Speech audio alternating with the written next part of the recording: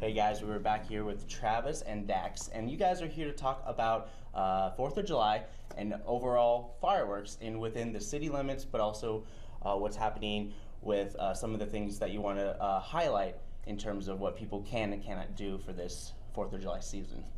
Okay. So what can you tell us about what you're trying to educate people on this year?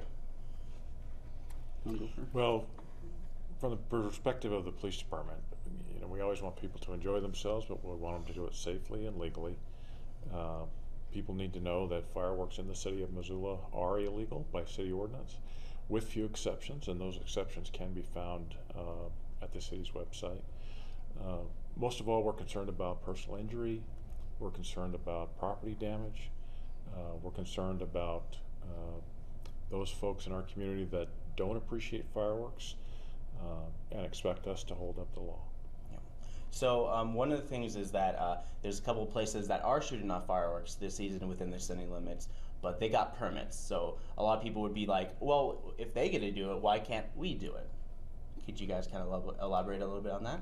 Well, I think part of that is they're professionals, and in a way it's kind of it's an agreement. People want to enjoy fireworks, and with the mall providing them and the Osprey Stadium, that's a pretty good medium for us, I think.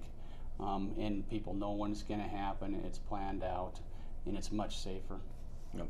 And Travis, you and people at the Missoula Police Department usually hand out fines for people who do comply with the city's ordinance that's been around for a while now, and they updated just a couple of years ago to help reflect a couple other things. Can you talk a little bit about that? Well, we will be out utilizing the resources from the department to enforce the ordinance. Officers will still be responsible for calls for service.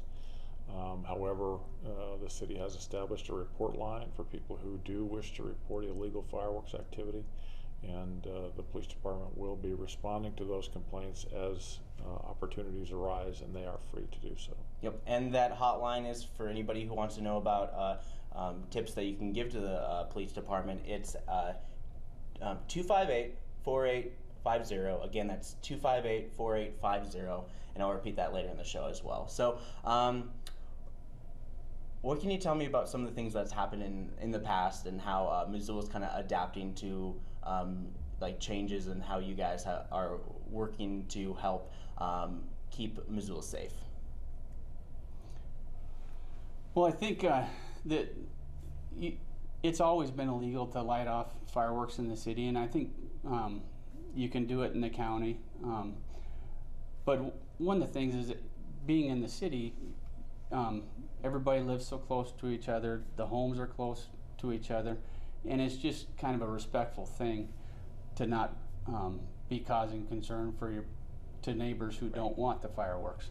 And one of the things that you were talking about is that there is a potential risk for arson, and if you accidentally light off a firework and wind catches at a certain speed and it lands in your neighbor's tree or something, and it catches fire, and then their house catches on fire, and yeah, that wouldn't be arson. It would be accidental, but even being accidental, you're still responsible for your actions.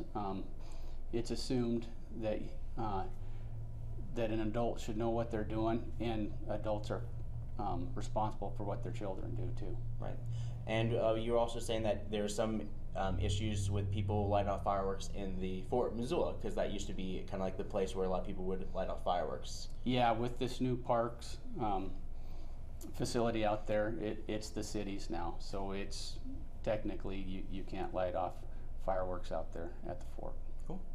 Well, is there anything else you kind of want to talk about? I think we didn't actually talk about the fines and what people can get if they do not comply.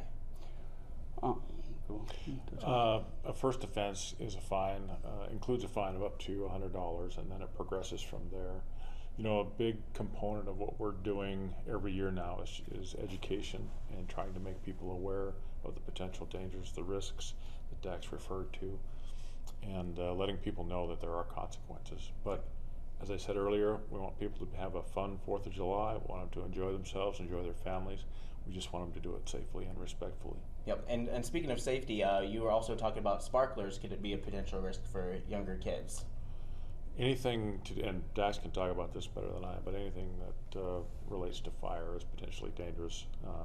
However, there are exceptions to the ordinance, and as I said, those exceptions can be found on the city's website.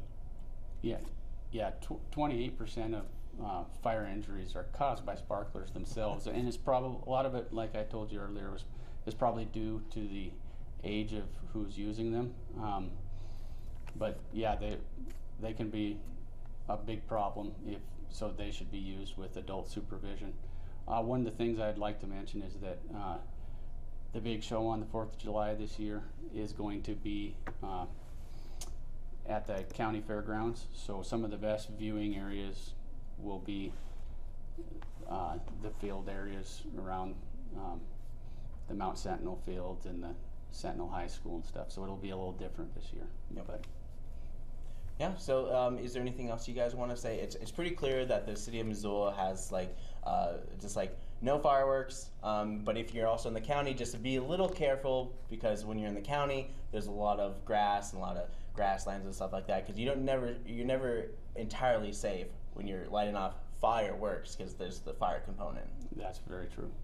All right, so is there anything else you guys want to say before we go? Be safe. Yeah. Be safe. All right. Thank you guys for joining us. Thank you for joining us. Once again, the number is 25